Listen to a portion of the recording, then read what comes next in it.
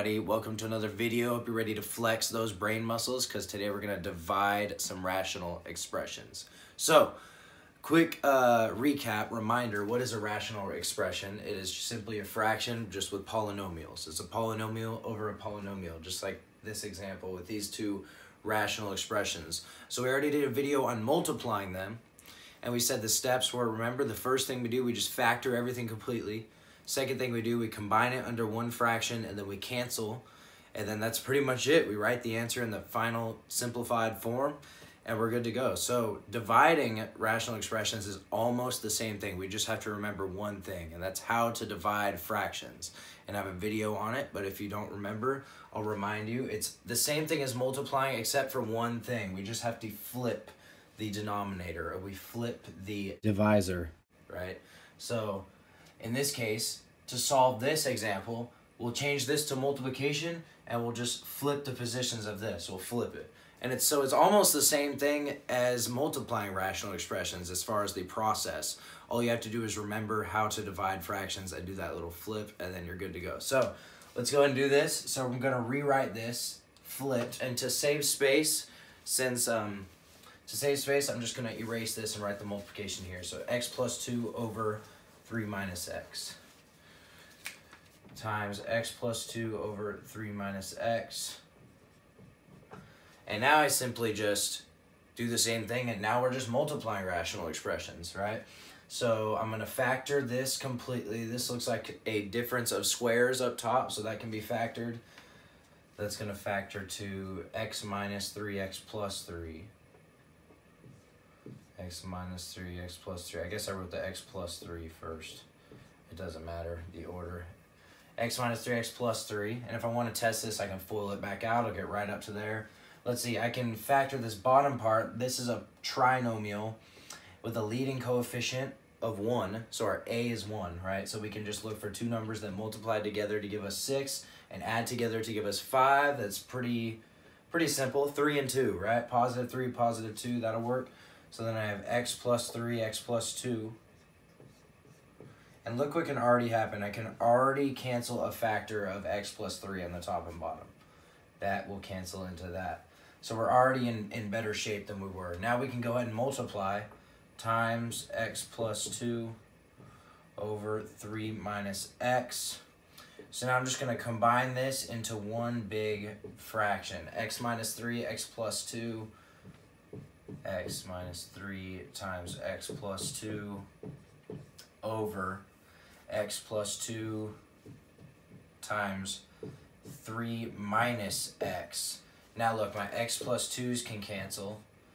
And now I have x minus 3 over 3 minus x. They're almost the same, but if you remember, there's a little trick we can do to still cancel them. They're almost the same. So what we can do, let's see, we have x minus 3 over 3 minus x. We're basically going to factor out a negative 1. And we can do that from either one of these. It really doesn't matter. I'm going to take out the negative 1 from the top one. So look what happens. If I factor out a negative 1, right, this equals, I factor out a negative 1. So then what happens? Now that x has to be negative x, and that 3 has to be positive. Because when I put this negative 1 back in, I want it to still be equivalent to this. And this is still over 3 minus x. But look, isn't 3 minus x the same thing as negative x plus 3? 3 minus x, they're the same thing, right? I can just switch the position. So these will actually cancel, and I'll be left with negative 1. So that's our first example. Okay, so this one, as we can see, is written as a fraction over a fraction, but it's really the same thing. We can rewrite it with the division symbol if we want, and what we would do is simply move this denominator up here. Just grab it, put it right there, and write the division symbol there, and that would work fine as well. But I'm going to go ahead and use this, and I'm going to bring it up, and I'm going to go ahead and write the multiplication. And I'm going to bring it up and flip it, right? So I have the x cubed minus 8 is now on top in the numerator, and then the denominator I have x squared minus x minus 12. And now I can start the factoring process and simplifying and all that stuff. So I'm going to go ahead and factor this guy. The x plus 3 won't factor. I'm going to leave that there. Let's see, where am I going to write all this? I'm going to write it here. X plus 3, that's staying there.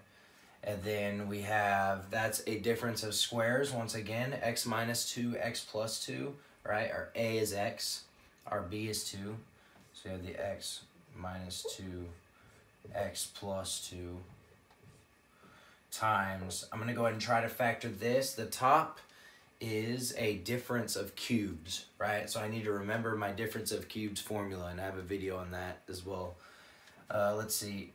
The a is x, and the b is 2, right? I have to rewrite them as things being cubed. X cubed minus 2 cubed. This is the a, this is the b. So I believe it's same sign here. So a minus b, and then it's times a squared, so that's x squared.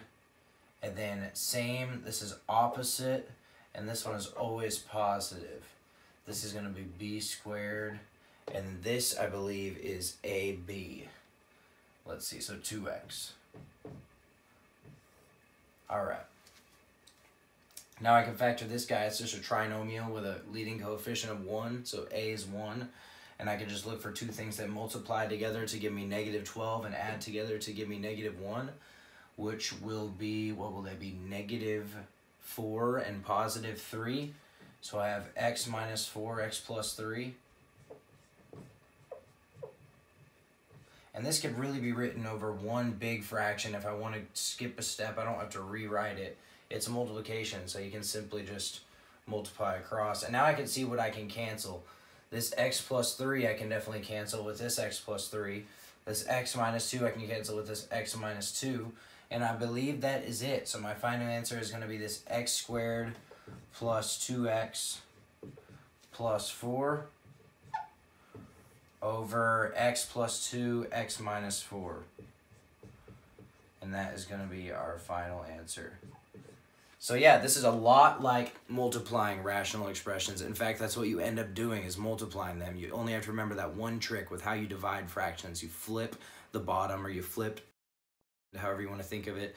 You flip that and then you multiply across. And it's that same process. The first thing you do is you just factor everything completely as much as you can. Then you combine everything, then you cancel, and then that's your answer. It's not too bad. You just have to practice the factoring and be able to notice things like difference of cubes, that sort of thing. So hope this video helped. Hit the like button if it did. Leave comments and questions below. Hit subscribe, and I'll see you next time. We'll make some more brain gains.